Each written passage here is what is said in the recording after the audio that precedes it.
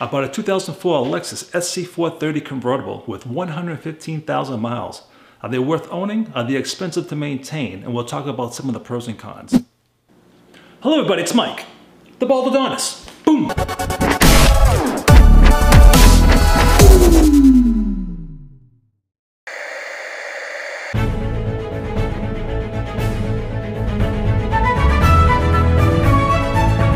If you're new to my channel, welcome. My name is Mike the Baldadonis and I talk about many different topics. Sharing life experiences, one video at a time is my motto. I talk about me being in my early 20s doing 5 years and 3 months in prison for a first-time drug offense. Only to get out unhappy with my body, I decided to do steroids, gain 105 pounds of pure muscle only to have a heart attack and other steroid-related health issues. I currently deal with migraines and vertigo from today's environmental pollution, today's foods, and VOCs. I buy and sell cars as a hobby, and I bring you guys along with me showing you the pros and cons of each vehicle that I buy. I have Dr. Peter Pococo, he's my mentor, the reason why I'm on YouTube, and he talks about inspiration. I have Gary from the gym, he talks about conspiracy theories, and I bring other people on board sharing their interesting life stories as well.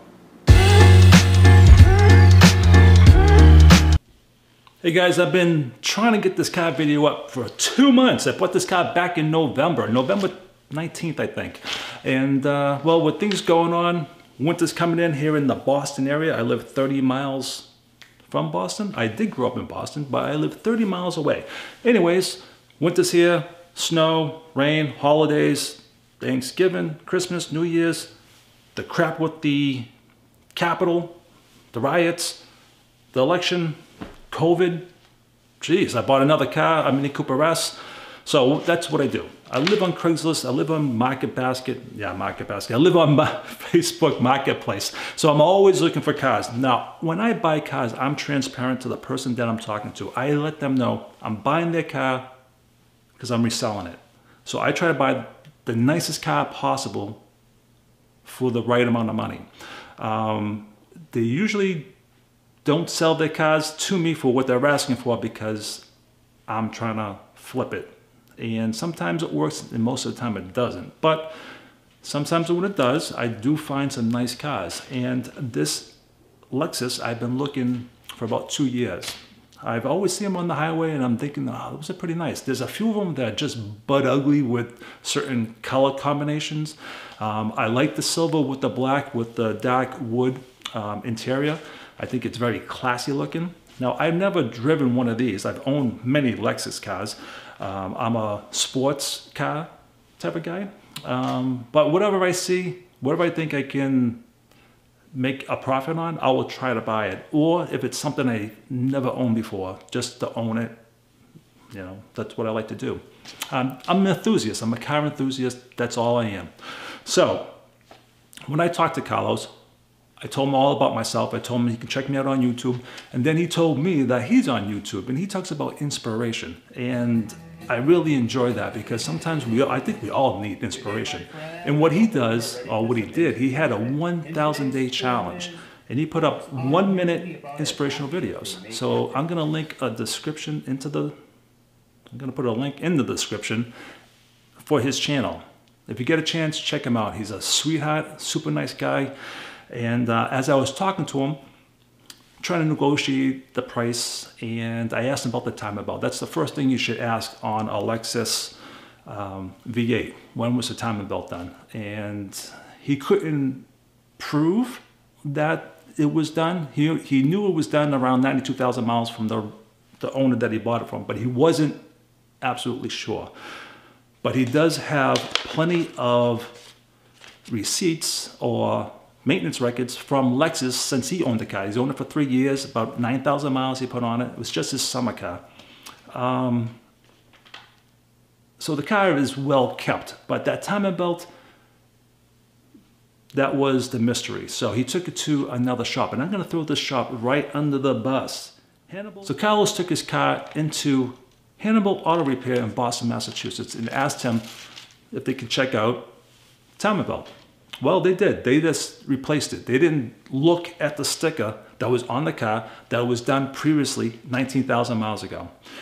So they ended up charging him $830 for a brand new water pump and a brand new belt, which was unnecessary. And I feel bad for Carlos because you know, he just lost $850 or $830 making a deal with me, unfortunately. But I believe it just kept his mind at ease knowing that it was done. And I want to thank you, Carlos, for doing that. You're a stand-up guy. You're like super nice guy. So I was asking about the brakes as well, and the shop said the brakes are fine, all right? Normal wear and tear, but when you stop, the car steering wheel jiggles. That means the rotors are no good, they're warped. Now, he did have this at Lexus over the summer and had them check the whole car out. Lexus wanted to charge, just for the front rotors and pads, $580. $580. I was like, wow, that's crazy. Now, I have several people that I take my cars to. I have RGA around the corner, my friend Kevin up in Manchester, and my friend Peter. He does my work for free. Now, I called Kevin first, and I asked him, what can you do for my brakes? What are you gonna charge me? Because I put him in my videos, he's not charging me any labor, just for the parts. And I got his discount for the parts. So I spent $232 for all 4 rotors, all 4 pads. So while the car was at Kevin's, I asked him to rebalance the tires and see if the rims are bent. 2 wheels were definitely suspicious. One was definitely bent. You can see a little wobble. One was questionable. So he said, have them fixed. If you don't like them, come back and grab 2 more tires. We'll put 2 more tires on. And I was like, all right, cool. So I went to Quicksilver. They didn't refurbish, but they took the dents out of 2 wheels. Not 100%, but pretty close. I was much happier with the ride. I was very satisfied, but I'm anal with certain cars on the way they handle and the way they feel.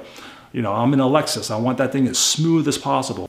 So after a month, the tires finally came in. I went up to Kevin's, and while I was there, they're like, you don't need 2 tires. I'm like, well, I'm still feeling a little wiggle. It's like, no, your tires are fine. You know, they worn in a little bit. You should be good, but let's rebalance them to see how you like it. So he saved me money on that, and when they rebalanced them, they didn't do it right, unfortunately. Kevin has a shop that's very busy with just tires. And sometimes the machines don't always, you know, are accurate. So when I was driving home, unfortunately, the tires were actually worse wobbled than when I was driving up. So instead of calling them back and bothering them, my friends over here, RGA, I brought the car over there. I had to get the car inspected anyways, so we put up on the lift, we got the tires off, and unfortunately, the other shop, Kevin's shop, put too much weight on the wheels, and it was throwing it unbalanced. So we just simply redid the wheels again, and the car came out much better. So I want to thank RGA for that. And when I had the car, I did not know if the spark plugs were done. So for $58, I had the spark plugs done for free. My friend Peter came down, took him 30 minutes, banged that out. Yeah, so the car is in really nice shape. Unfortunately, not unfortunately, but there was some scratches in there. There's a couple little dents in there. I would think this car is like 8.5 to 9, you know what I mean, in condition. So let's talk about some of the pros and cons. High resale. These do not lose money. They're only going up in price. They're modern, collectible cars. 2, the hard top. So much quieter in the cabin versus a soft top. The interior is luxury. So nice. The seats are very comfortable. I'm 6'4", and the way with that bubbled roof, there's so much headroom. Maybe not so much headroom, but there's enough headroom that I'm very comfortable in the car. And for a big goofy car, it handles really well. It has a great steering radius, and you'd be surprised on how well this car really handles. And it's very quick with 300 horsepower. It hauls ass. The cons, it's a V8, so it sucks down the gas. 2, it has a small back seat. It's pretty useless. 3, the navigation and the stereo system are old. So I would definitely update that and get a backup camera because you have blind spots and you can't see behind you. Other than that, you know, these cars are fantastic. They're bulletproof. Bulletproof. And everybody that's seen this car loves the look of it.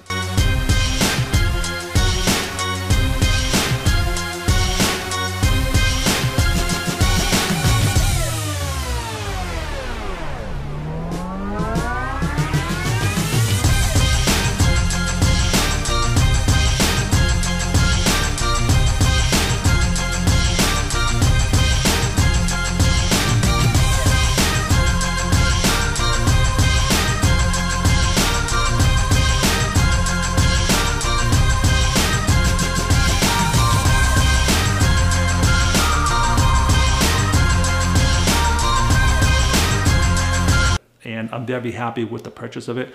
I want to thank Carlos, first of all. Thank you for sending me your inspirational book. I read it every day, all right? And I want to thank Kevin.